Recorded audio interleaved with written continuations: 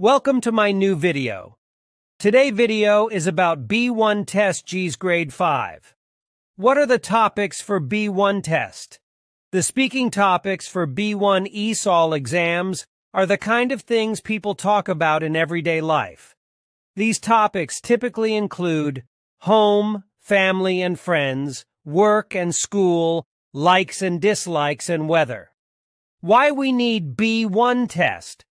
B1 English tests are used to assess the level of English proficiency a person has. The level of English language ability needed for a visa application can vary depending on the immigration route.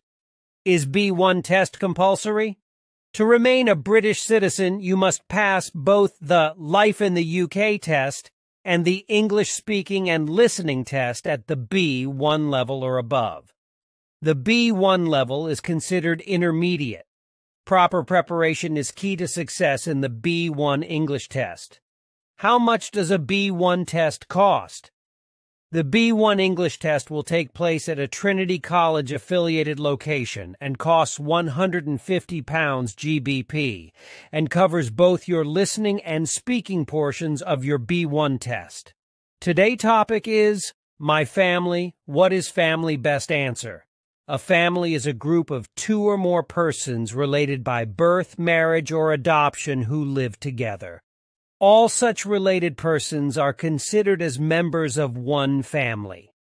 Why is family important? These bonds are important because family helps us get through the most disastrous times and the best times. Family is important because they can offer support and security coupled with unconditional love. They will always look to see and bring out the best in you, even if you cannot see it for yourself. Let's start the family question. Question 1. How many people in your family? Question 2. How many brothers and sisters do you have? Question 3. What is your brother name? Question 4. What is your sister name? Question 5. Are you an only child? Question 6. How old is your brother? Question 7. How old is your sister? Question 8. What is your parents' name? Question 9. What do your parents do? Question 10. Who's youngest person in your family? Question 11. Who's oldest person in your family? Question 12. Who are you most like in your family?